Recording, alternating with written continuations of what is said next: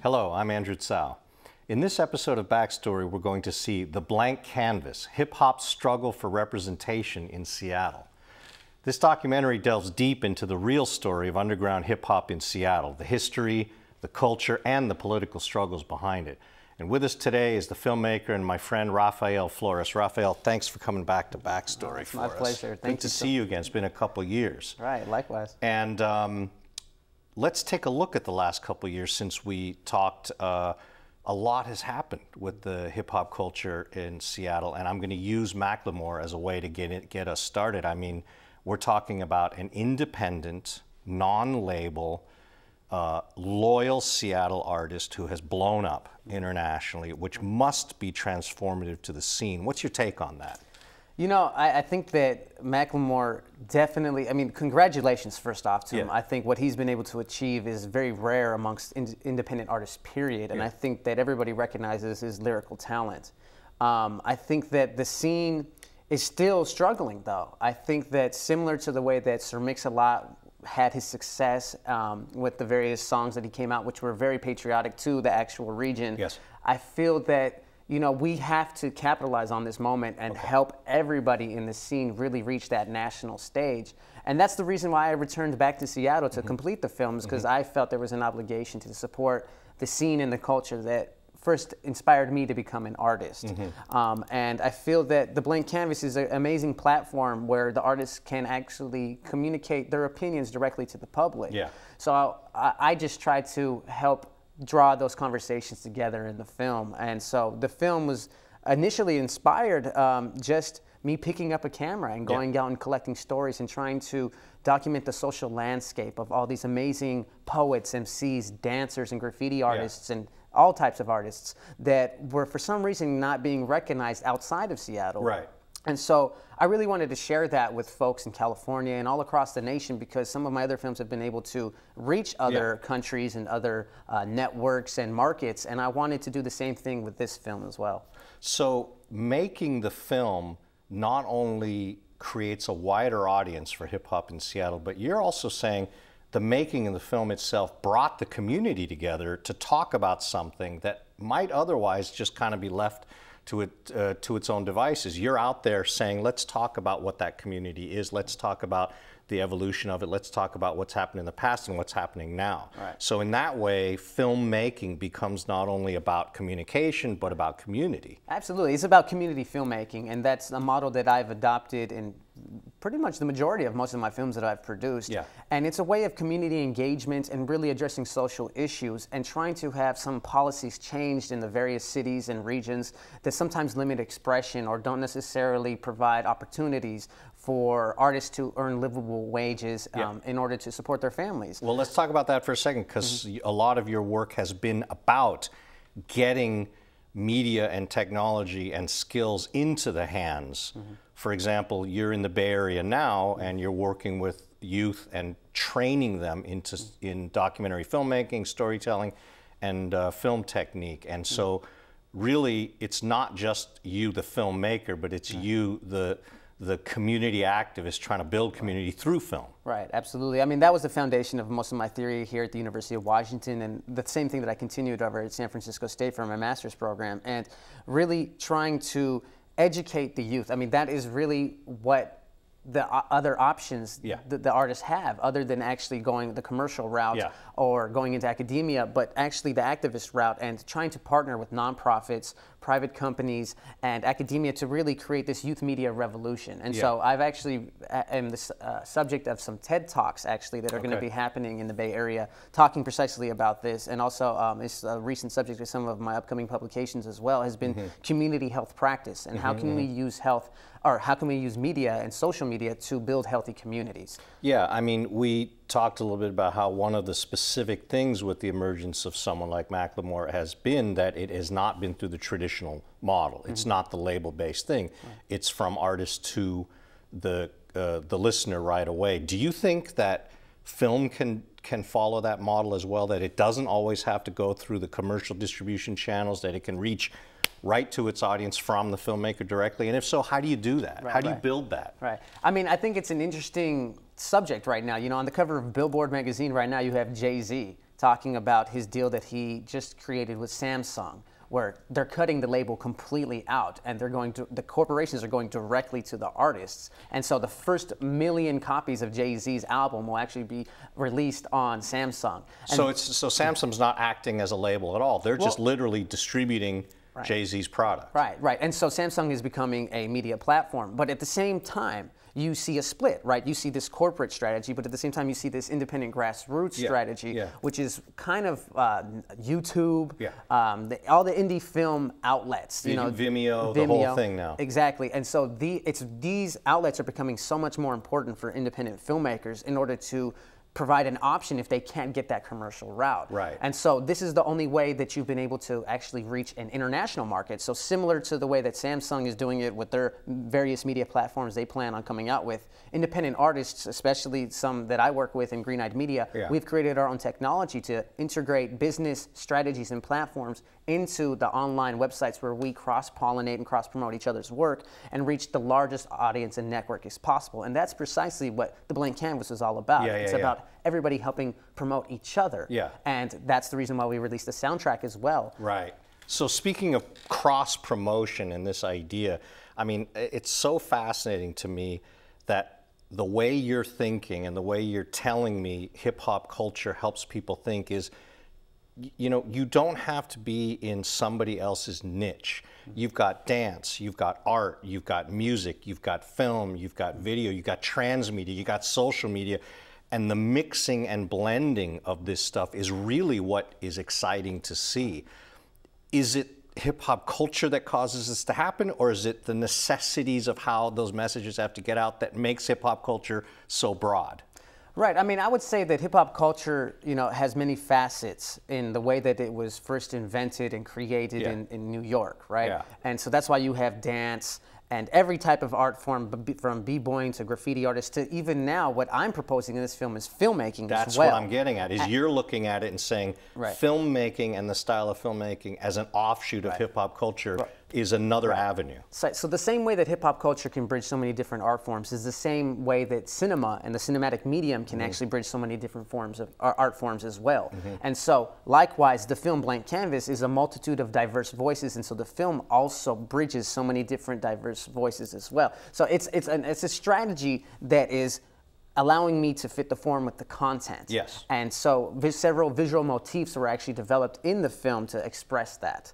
Can you talk about a couple of those? Yeah. Well, one thing I think is your mix of look, your camera angles, and your cutting style. What else? Well, I mean, first off, I always start with every documentary film production. I always think about the 7 modes of documentary representation. Please. Right? And there's various different ones that were coined by a famous professor named Bill Nichols. And in this film in particular, well, most of the films that I create, I try to blur the boundaries between these different modes of documentary representation in order to elevate the form of art to another level. Right. And so one of those, the 4 that I actually adopted in this particular film was the journalistic style, the participatory style, the poetic style, and the experimental style. Okay, explain to me real quick what you mean by participatory style. Right, so the participatory style is similar to a Macklemore documentary where the filmmaker takes the audience on the journey and actively investigates and creates a story. And that's why in the film you say things like, we were going to do this, but on that day we ended up going here, and here's what happened. And that's part of your journey in making the film. Right, and then I always think that in general, most of the films, the story of making the film is usually more interesting than the actual topic itself. And so that was the reason why it was so important to bring folks like Suntonio, Bandanaz, and other people into the actual production of the film, because it was a way for us to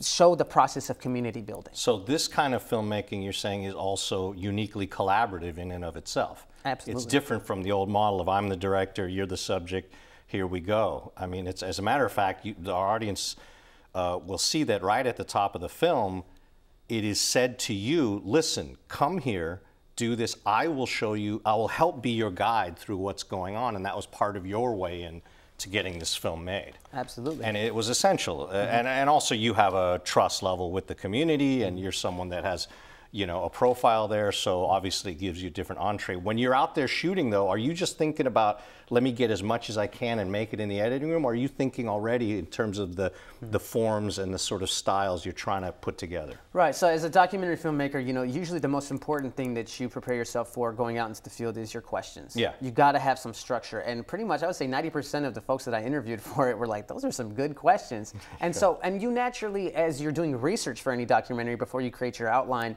you see those issues emerge naturally out of the conversations that you have. And so every time that I was interviewing somebody, a new issue might have come up, and I would add those to my question, and I would keep on going. And folks would be like, that, you know what, that is true. You know, and let me talk to them about it. And then it spirals into something else. That's fantastic. Right. We're going to take a short break right here, and we'll be right back.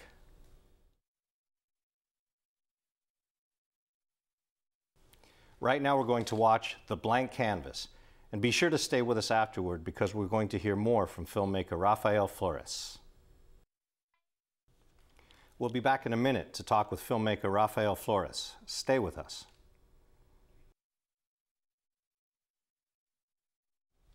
Welcome back. Now joining us is one of the producers of The Blank Canvas, Suntonio Bandanaz. Suntonio, welcome to Backstory. Thank you for having me. Thanks for being here. So at the top of the film, in Rafael's narration, he says you were the one who called him and said, you got to come back up here, you got to finish this film, something's happening in the Seattle hip-hop community. What's happening?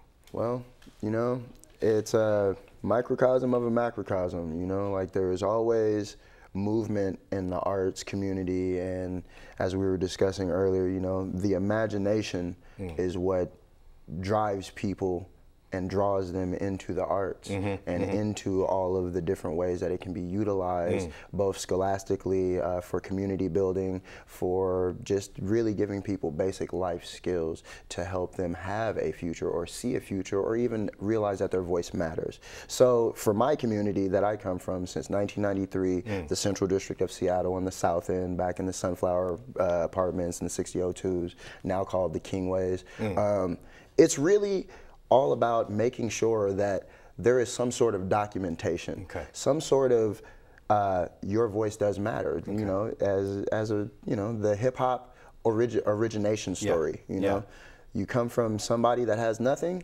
and they feel like their voice has no meaning or it doesn't matter, and they get down on themselves, depression ensues. We're already in a recession, so I think that the best thing that I could do to give back to the community that gave me so much upon making the decision to continuously create music and convince people in a product which was a part of all of us together that helped create the feeling and the mode and the things that I was even talking about. And the epistemic normative is, you know, we overlook where we get to once we get onto a pedestal. So Blank Canvas is not just a record of a time, but it's also a way to ennoble and empower the artists in the community through seeing themselves. Seeing themselves and allowing other people to see them as well. Right. Is there a different level of recognition now with Seattle hip hop than there was, say, 5, 10 years ago? And in what way? I mean, we're talking about sort of the national landscape, and a lot of what's talked about in the film is there was always sort of this sort of, I think the phrase was Seattle's the weirdos, right? I think that's the quote in there. Are you guys still the weirdos? Oh, we're always going to be weirdos. The point being, though, is that's what makes it fresh. Okay. We're not trying to follow suit and jump on bandwagons. Like, there's always been a very strong artist presence here since the jazz era, since the, you know, blues and the rock. Every time there's been any sort of creative burst, you know, like, we cannot just quell and pretend that it doesn't exist. You know, it wasn't just like, oh, there's Mix-a-Lot, then nothing, and then all of a sudden this blew up. It's a continuum that's always evolving, changing, and morphing. And one thing that I would add to that is, you know, down in the Bay Area, you know, I've been able to construct a bridge through various projects from Seattle all the way to California, all the way down the West Coast, down to Los Angeles, and that's part of the Green Eyed Media strategy and network. And I've had somebody come up to me in Oakland and said, you made the blank canvas? Gives me a huge hug and says, thank you for sharing this and opening my eyes to so many other types and forms of music and culture that I had never known about. And I have record labels actually saying, wow, you know, like I only watched this to see Macklemore, but I had no idea that there was folks like Black Stacks or Laura Peace Kelly or Vitamin D who influenced Macklemore, actually, who we all talk about in the film as well. That is the most important part. Is to see the source, the legacy, the lineage, if you will, of what it all means. It's not just individuals standing up and appearing out of nowhere. People come from a background and a community. And just like hip hop was always meant to create and foster a sense of community, this film is also taking that same approach. And that is ultimately what the objective was of producing the film. Now let's just talk about real quick second about this idea that, you know, we now know, like with music, you can create your work and bring it directly to your audience without a label, right? Film, independent film, documentary film, in that world, obviously hip hop film's gonna wanna work that way. How does it do it? Where does it go? Genuine, by being genuine. You know, like when you start, I don't know, the term that is very frequently used is going Hollywood. You know, and like really just placating to other people's designs and desires and venturing away from your originality and, you know, what makes you the artist and the filmmaker that people actually care about because they see you being a part of the community. So you're saying stay independent. Well, stay independent and start your own business. You don't start a business to not have it do any good. So, you know, if you start your own business, you're going to want it to be able to flourish and prosper and be continuous and feed itself. What I tell my students is, and they come into my studios every day wanting to get signed to a label. What I tell them as I break it down, if you look at the statistics, you're actually, as an independent artist, going to make twice as much in royalties if you're not signed to a label. Because you own your music. Because you own your music. And the thing is that you look at Macklemore, how did he sell so much? Well, it was through iTunes. And there are certain programs in these corporations. These corporations are understanding that and trying to take a little cut now, and they're offering programs like universal distribution programs and things like that as well. So is maybe out there's a model like this for film. Maybe there's, because right now YouTube, Vimeo, people click on there, but maybe there's a way you say, you know, adult $1.29, you know, you get to view blank canvas a certain number of times, 29 cents for a short film, 83 cents for a, you know, so that it's like that iTunes model, but more variable. That is a good suggestion. www.greeneyedmedia.com, because that is the model, and that's what we've been doing for a long time now. You get your PayPal card, you can buy, stream direct, you can get a digital download, or you can get a DVD, and that is international. And I think that's going to be the way this works in terms of film. Well, you don't go through the distributor, you go. If someone likes it, they click on it, they got it. I mean, we know it worked with iTunes, right? People thought that was crazy in the beginning. They were like, no one's going to download a song for 99 cents. Hello. Right? Yeah. So let's talk a little bit about how the musicians, the artists, the community, what you would say now to them to seize this moment. What would you wish to have happen now with all these changes going on? I would wish that, I don't know, I guess personally it would just be to have everybody supporting everybody. You know, like, when you have something like a community business or like a small mom and pop store, the thing that keeps it moving, that keeps it there in that community, in that neighborhood, the thing that keeps the neighborhood is everybody supporting everybody's business. You scratch my back, I'll scratch yours. The back scratching has already ensued. I handed people back scratchers. I gave them phone calls and emails. Work with what we have. So just like the movement to say buy local in terms of produce and everything like that, buy local art. Buy local culture. Go down and see what's going on right down in your own city and contribute to the local scene. And that's a really important point, and that's something that I learned from Suntonio actually in the process of making this film. Was it's not just about social media, because you could be the most amazing artist in the world, but if you're not out there interfacing with the community, you're really nobody. I hear you talking about a place, but where are you from? Right? That's really good. So since we're talking about the future, we're going to bring in a special guest right now. We have in the studio Suntonio's son, Zaim, and we're going to have him come on in. Come on in, Zaim, because right now you are seeing the future. You're going to meet him for a second. How you doing today? Good. Yeah? So, I don't know. Zaim, what do you say, Suntonio, what do you say to Zaim about all this sense of buying back the community? How do you raise a son with this sensibility of being loyal to community, to to understanding the culture and embracing it and maintaining it? Well, I just try and bring him to like Zulu Nation shows, Okay. like all ages shows that really promote community building and youth empowerment through using the art forms as platforms.